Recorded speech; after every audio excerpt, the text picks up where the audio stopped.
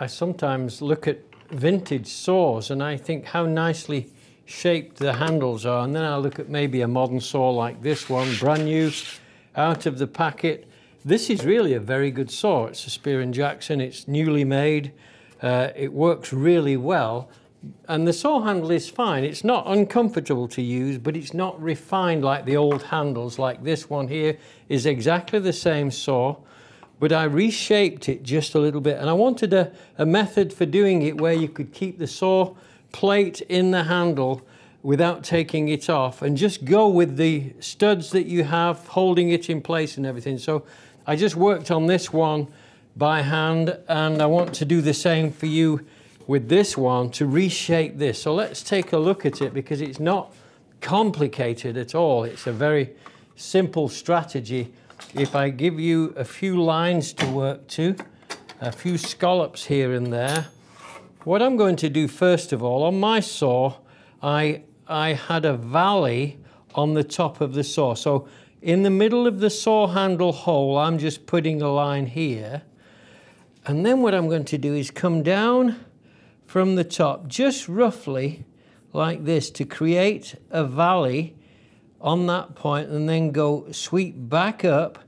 And then I want to take a line. Now I've got this line of the saw handle, and I'm going to go somewhat compliant with it, and I'm going to take a line there and a line on the bottom edge, because we're going to put some scallops in here.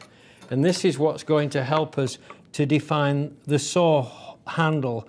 So from the point of the bottom of the valley, I've got about 5/8 of an inch between the top of the handhole and the bottom of the valley. And then this comes up, and then it's going to sweep quite markedly down, almost like it's following the hole, and it's got a slight curve on the top, a camber on the top. And then from that down valley, the bottom of this point here, we're going to come up with an arc, and it's going to come round. This is going to remain the same here. We're not redefining there. So we come onto there, and that gives me something of a shape.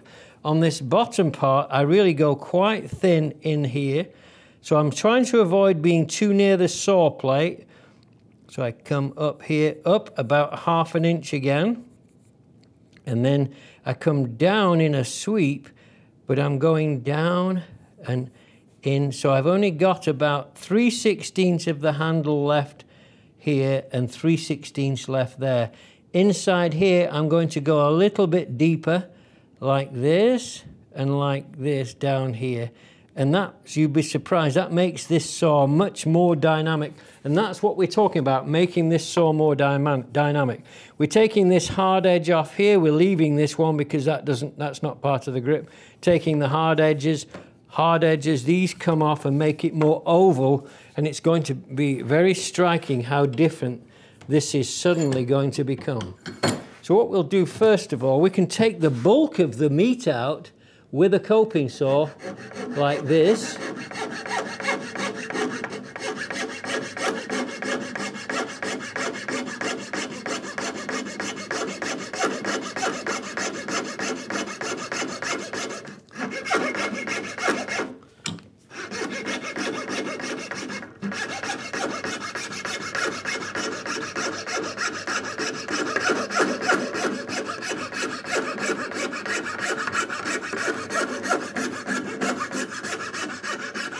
Onto the top, that's great. And then we go down in here. We can go down with a vertical cut first into that internal corner, and then we go from here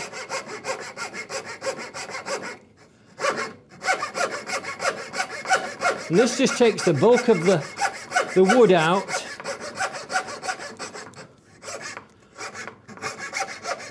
Quite quickly. Now I've got my saw on the thrust cut, not on the pull cut. I find it much better. I get a lot more power on the push stroke than I do on the pull.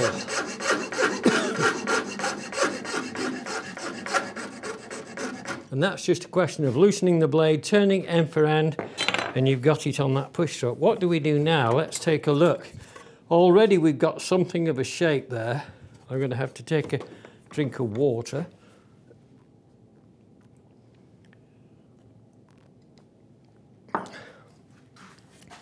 And my next tool is going to be a small rasp. I've just got a small rasp in here. I'm going to avoid the studs because it does make it less solid. But I'm going to go into the bottom, across the grain.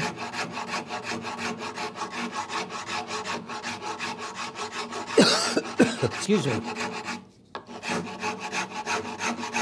Over onto the top. Just fare it out so you get a nice even curve.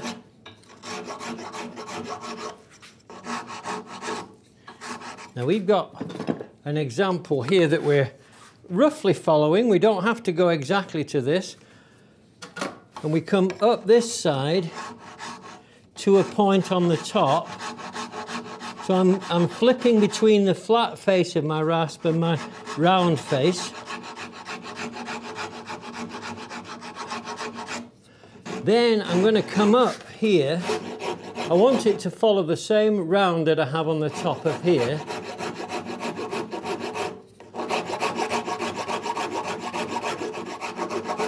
Same onto this one, all the way in. It just looks really nice when I do it this way.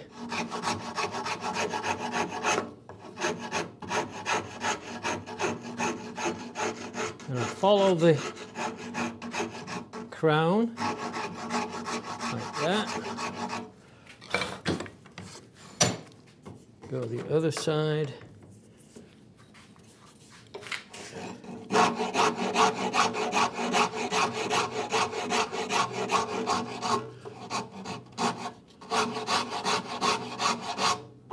A rasp does make it easier, but if you don't have a rasp,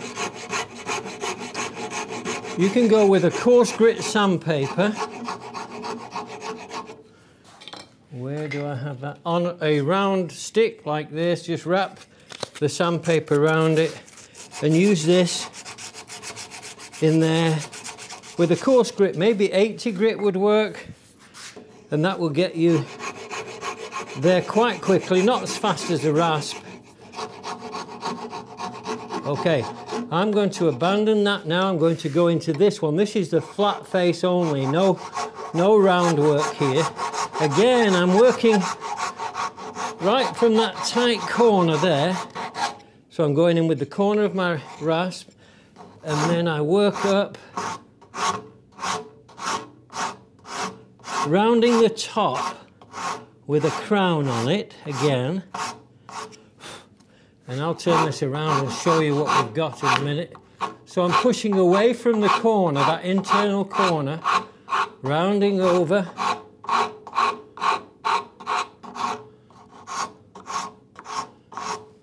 That's great. I've got another rasp here you might like, and this will do some of the work, not all of it. This is called a Shinto rasp. I've got quite a bit to take down on here, so there's the coarse side. I'm on the coarse side, but don't let it rip into the wood.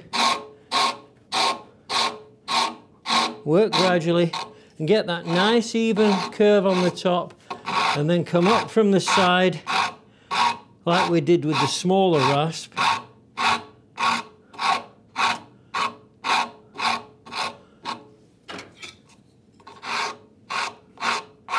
And now you'll see, when I turn this around, you'll see how I've redefined the shape, and it's much more elegant. It doesn't, now this won't affect the performance of the saw, this particular part. Some of it will and some of it won't, but it will look dynamic. So I'm going again with my coarse rasp. Carefully, don't press too hard if you've got one of these, go gently.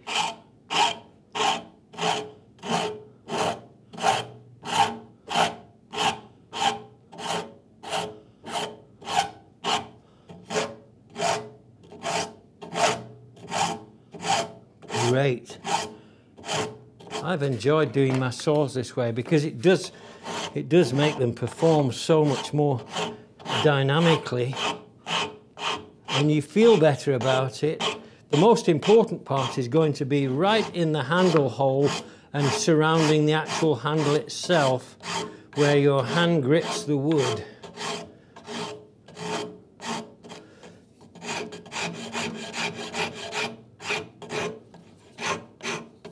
So that's the bulk of that down.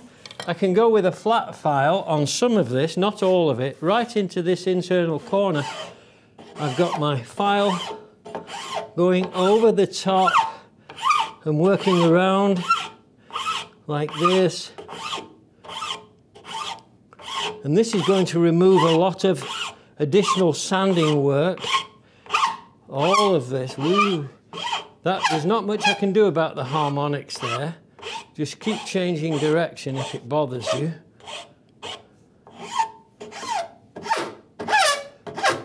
Because I don't have the wood low enough in the vise. Let's try this way. Yeah, that works.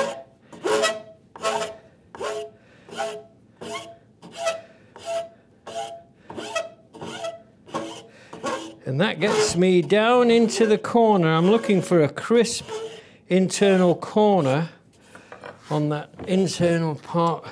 Right in there, I want it crisp and clean in this internal corner here. So that's what I've got. Turn it round, work from the opposite face.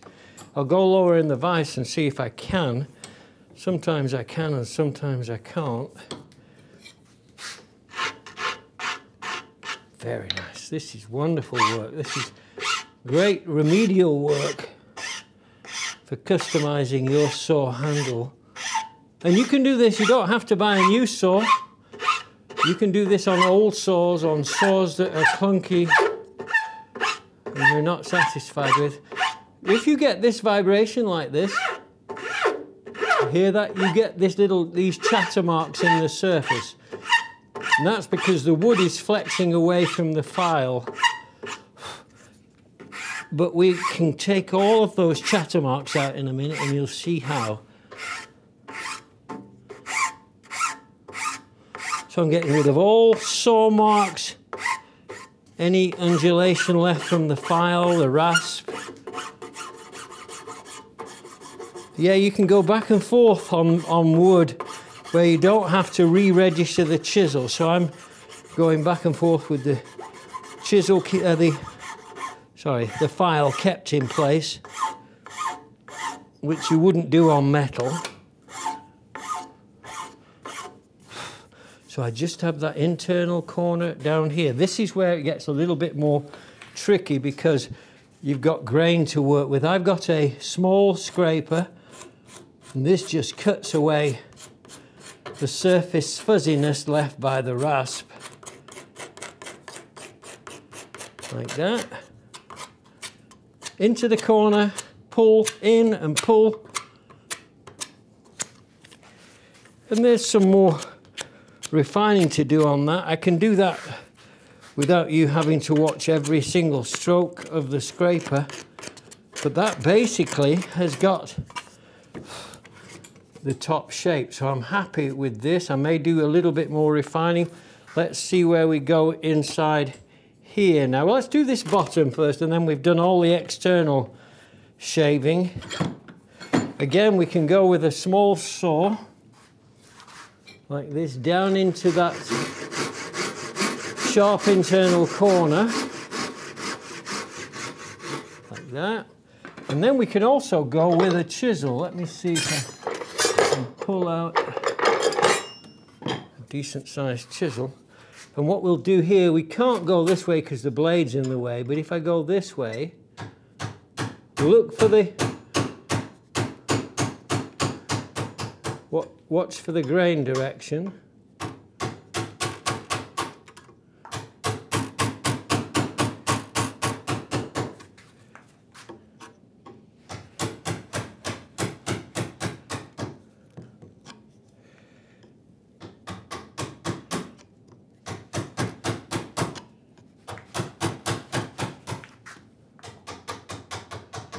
Okay, turn it round so I'm working with my dominant hand in the right direction.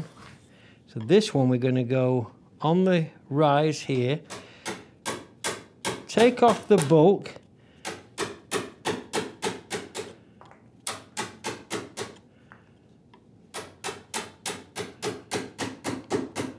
I'm going with a 1/4 chisel width now, like that, and now taking off. So I'm working on my curve. This is a little bit rounded on the underside again. And this is where I go to my rasp again.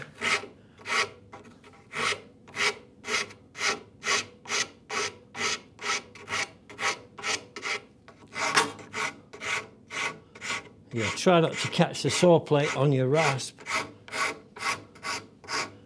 like I just did there.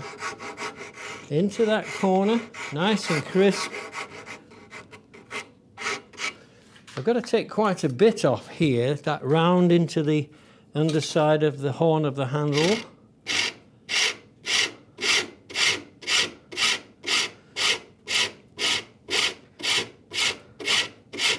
And this is wonderful for teaching you grain direction, so you can work with the grain in the right direction of the grain. See, I'm going very lightly here,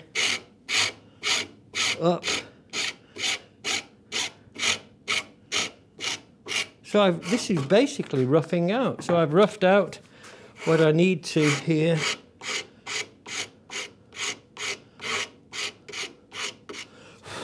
Again, let's take a look. Can you see how this is getting the more dynamic shaping now? I turn it around, work from the opposite side. Take out the bulk with the heavier rasp. And you stand back and you look at it and you see if you like the shape you've got, and if you've got an alternative shape in your mind, just start fashioning it to that shape you prefer.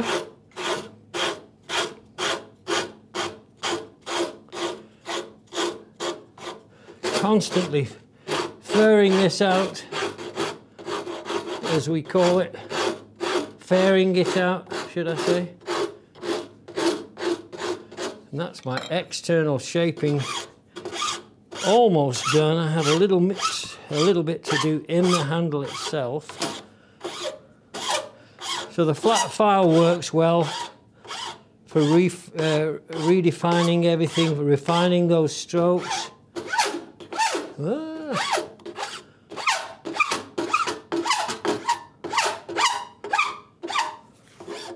I'm not worried too much about the vibration, because I can go with my scraper now and pull that very nicely. And then on this one too, even though I'm pulling against the grain, the scraper will work fine. This is a thin scraper, but almost any scraper will do. I've got another one here that will work just fine too. Into the corner, tight into the corner, and you can always refine that even more with a chisel if you want to. So that, we've seen enough of that. That's got the saw handle is coming nicely. Now I'm going to work inside this handle. This is a little bit difficult because we do have the saw nuts in there and they tend to be in the way. So I'm going in with my rasp in here, and I'm just going for it. I've got a half round here, taking it down, not too much, but enough. And this hook I'm giving this, when you put your hand inside the handle, it completely transforms the feeling you get in the handle itself. There you go. So I'm coming up to the top. Here I'm switching to the camber, so I've got the flat side. Same on this one, right into the corner.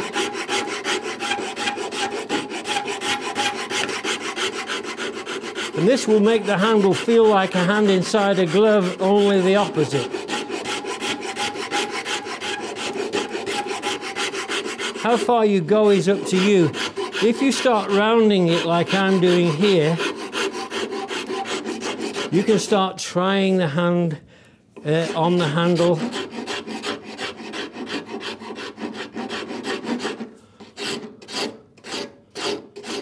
Wonderful. And this will be like, this will be your saw. Your hands are different to mine. They're bigger, they're smaller.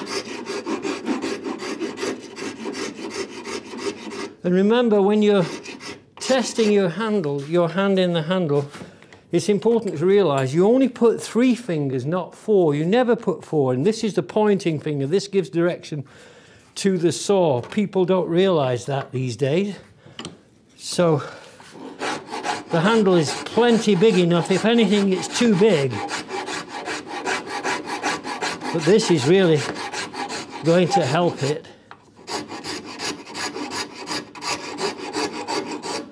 Okay, I've got my scallop deeper. Now I'm casting my eye over it to see if it's graceful, if it's got a kind of elegant look to it.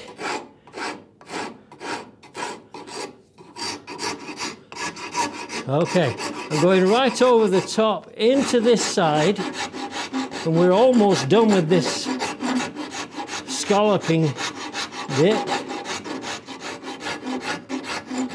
And this is where we start to change direction a little bit. Now this is looking a bit rough actually, but what we do, we got to bring this up in the vise. This is where it gets a little bit tricky because we don't have much wood, but I'm going this hard edge here on this side. I'm going to take the rasp here and start filing this away. And I'll show you in a minute. So I'm working into a round from a flat like this, and this is where I'm going with it. I'm going here.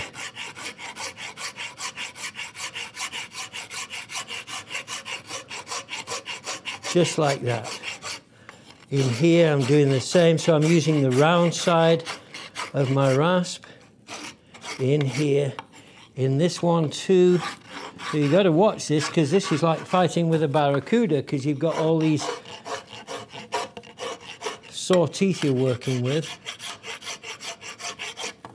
How is that feeling? It's actually feeling very close to what I want, so I've got to do this one. This is where it gets a little bit tricky. How do you hold this? So what I'm going to just suggest is you open up your vise, press down.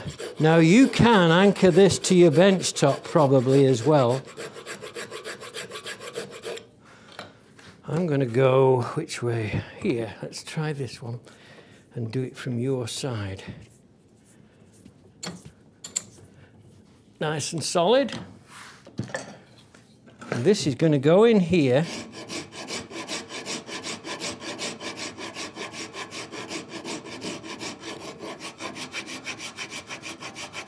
I'm going to work parallel to the name. I'm going to keep the name in the saw. I don't want to take it out.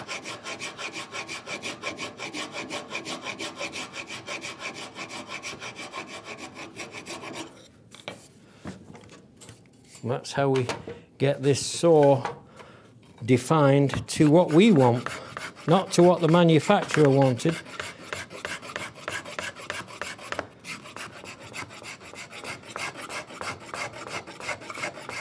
Okay, so we're only going to do this edge. We don't need to do this top. We don't need to do the bottom.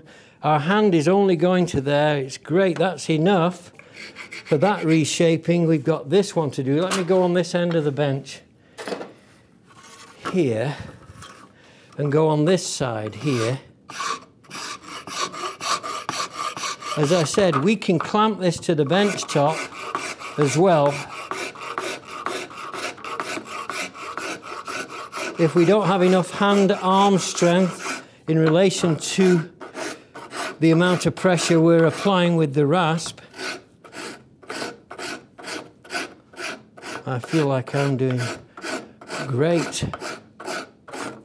Into the horn a little bit. And from this point, we're going to start going with the scraper.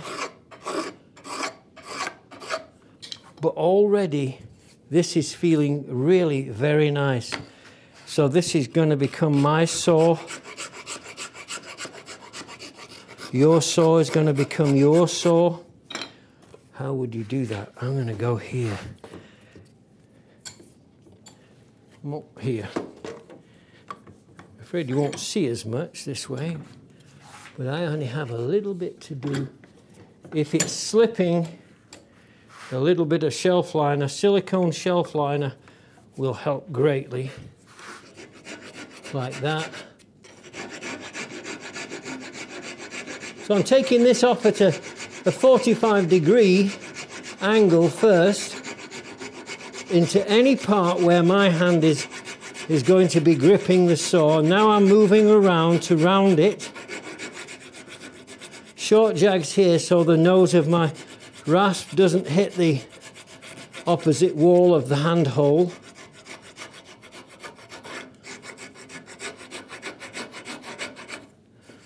Now we'll see what we got.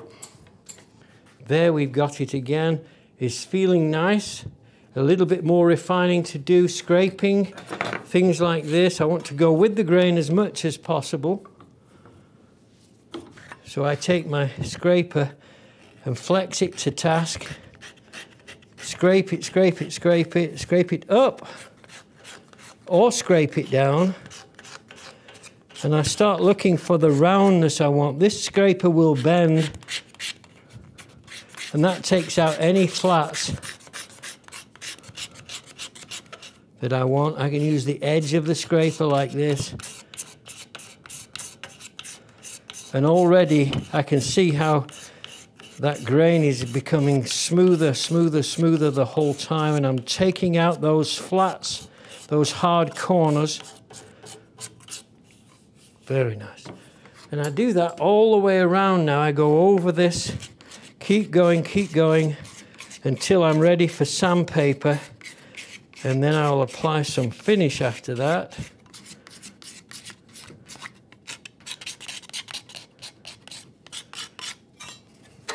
Let's do some of the top bit.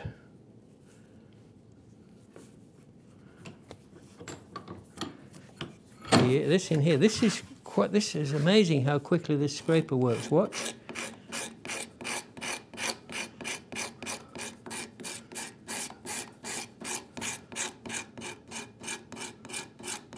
Don't forget your file will work well on the canvas as well. This works perfectly though. Can you see how smooth this has become? Beautiful.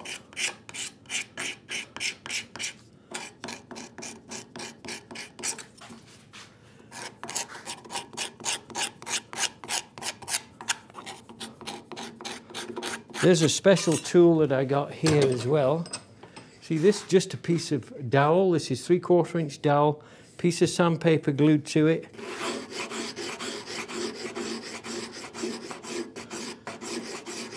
This works really well.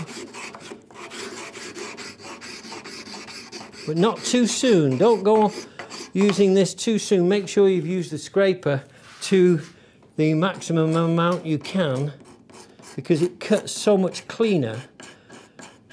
And sanding any faults in there won't usually remove them, it just sands them and makes them more ugly looking. So scrape, file, and then sand.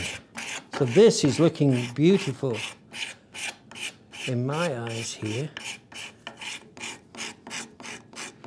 So we have a lot of this scraping to do. Probably another 1/4 of an hour of working on this will give me the saw handle I want.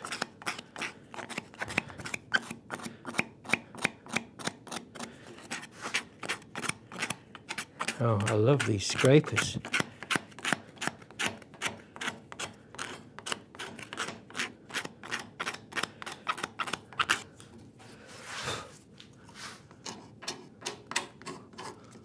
Work with the grain as much as you can. You'll feel it. If you're going against the grain, listen. Now listen.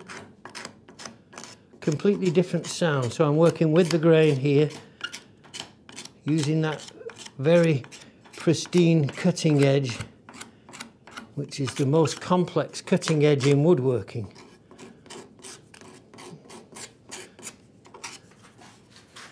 So I'm working on here because why am I spending so much time on here? This is where my hand is going to be gripping this saw maybe for a few hours a week or a few hours a day even sometimes. I want it to be right. I want it to be mine. It's going to be my saw for my use, and I want it to fit my hand.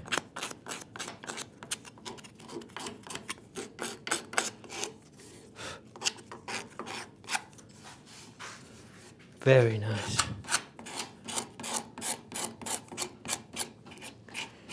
So that's basically getting the shape. It's conforming to my hand. It's exactly what I want. I've got some more scraping, some sanding, things like that to do. Apply a couple of coats of shellac, buff it out with steel wool, some furniture polish, and I will have a saw handle that looks just like this one.